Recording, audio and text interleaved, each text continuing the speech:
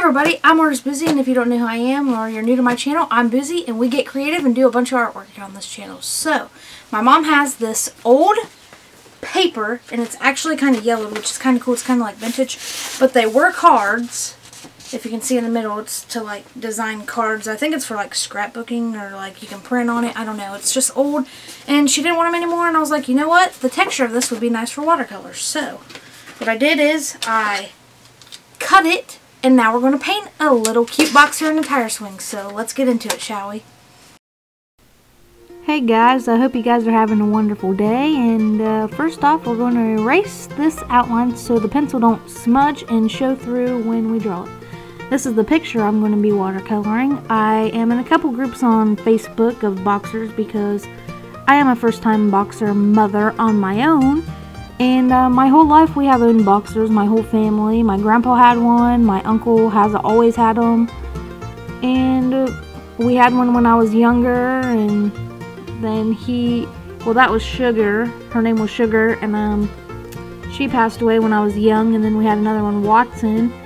And then we didn't have one for a while, and for a graduation present, my mom surprised me and gave me my first son, Jackson. He's my baby. When I lose him, I don't know what I'm going to do because I just absolutely love him. He's my baby. He's like a child, and dogs to me and animals to me are family, and it's going to be sad. But on a lighter note, look at this precious baby.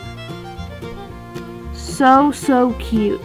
And now that I have gained control of how the water works and the paintbrush works, it's really fun to do watercolors now, because when I used to always love the look of watercolor, and then when I would try it, it would look like a child did it, and I didn't really know how to smooth the water out in the paint and how to use the water to my advantage. But now that I have worked with them and learned a lot of different things, it's really fun and it's really awesome to do. If you guys are struggling with it, you can literally do anything you put your mind to, and if you're struggling, just look on YouTube for a video. There's videos for literally everything out there. You can figure it out. Just get out there and do it.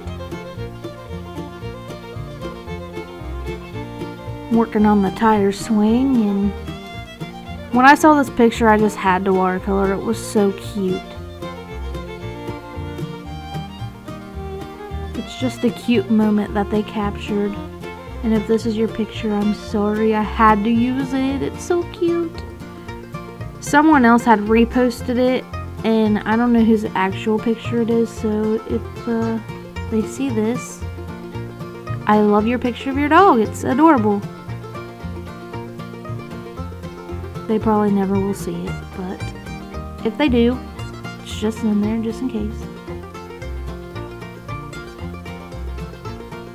It's really cool because you can use the same color,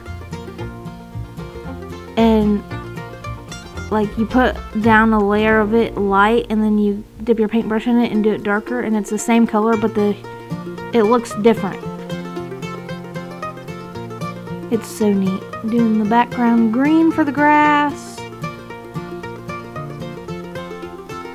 and I wanted it lighter, so I think I dab it with a towel. Sometimes I get a little excited and do a little bit too much. Signature time, baby! Thank you so much for watching. And without any further ado, here is the final result. I hope you guys like it as much as I do. I think it turned out really sweet and cute. I love myself a boxer. Boxers are so cute. Their personalities are so funny. They're my favorite thing ever. I love my first son, Jackie. And I hope you guys liked the video. So if you liked today's video, please like and subscribe and come back for some more artsy fartsy fun. Thank you for watching.